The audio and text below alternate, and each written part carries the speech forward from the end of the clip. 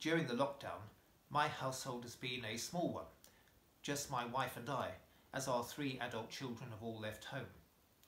So just the 2 of us, unless I were to include Buttercup the bear, who usually lives in my wife's school, but for the time being has taken up residence in the deanery.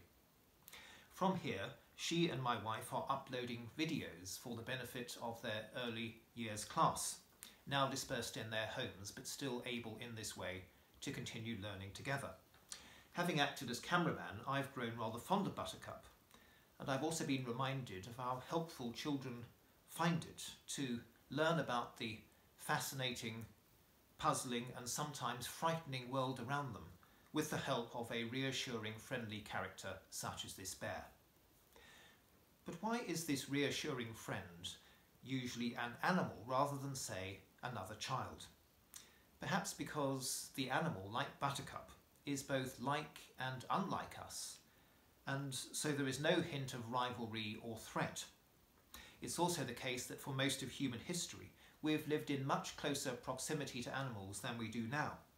And in our stories, our myths and our fables, think of Aesop, we have used animals to help us reflect on how to live and our place in the wider world.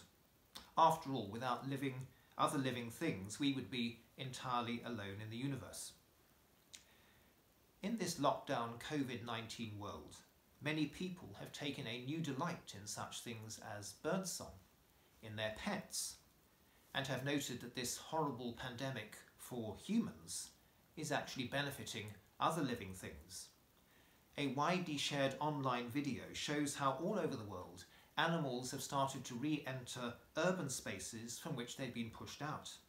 So goats in Llandudno, deer in East London, wild boar in Paris, otters in Singapore, kangaroos in Adelaide, and yes, a bear entering Monrovia in California.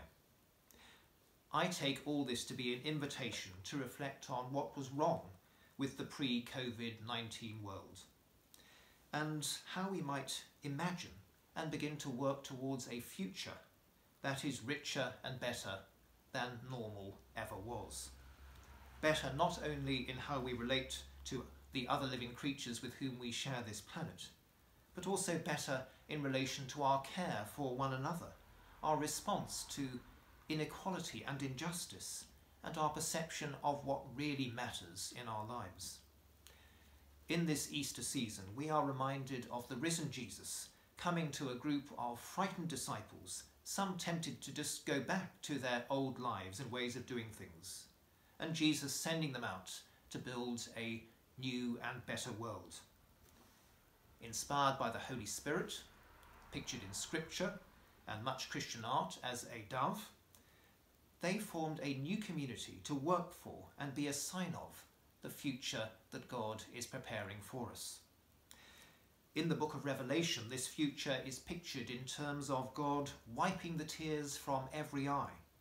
In the prophet Isaiah, as a world where a child can play in the midst of animals now thought of as dangerous, and where the wolf shall live with the lamb. What's that, Buttercup? Oh yes, the prophet Isaiah, chapter 11, verse 7. The cow and the bear shall graze, and their young shall lie down together. Alleluia. Amen.